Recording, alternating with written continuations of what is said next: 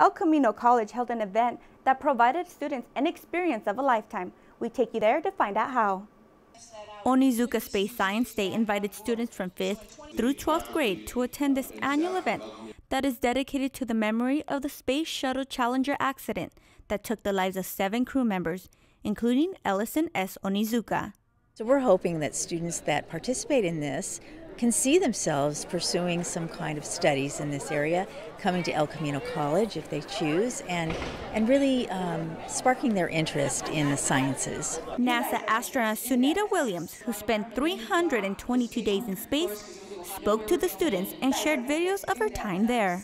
So we have all this type of food. Some of it is dehydrated, and so we have to hydrate it, fill it up with water. Some of it is already made, and then all we have to do is heat it up. So something like this, I'm pulling out barbecued beef brisket. Pretty yummy. Astronaut Sunita Williams is so approachable. She could really relate to the children, and I think they could see themselves in her shoes because she took some of the mystery out of it and made it something that they could, in fact, accomplish if they so had an interest. After her presentation, students had the opportunity to ask questions. Would Orion be able to go to Pluto? Would Orion be able to go to Pluto?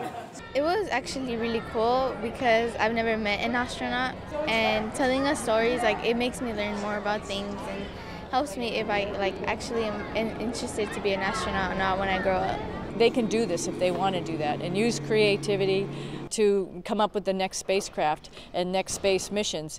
Presented by the astronaut Ellison S. Onizuka Memorial Committee and sponsored by American Honda, this conference also offered hands-on activities and demonstrations in astronomy, physics, and chemistry.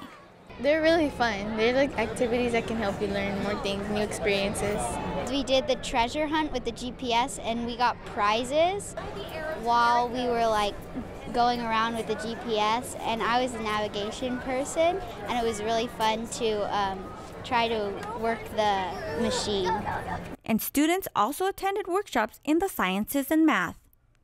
2016 marks the 30th anniversary of the Space Shuttle Challenger accident. To learn more about this event, go to www.elcamino.edu and search for Onizuka Space Science Day.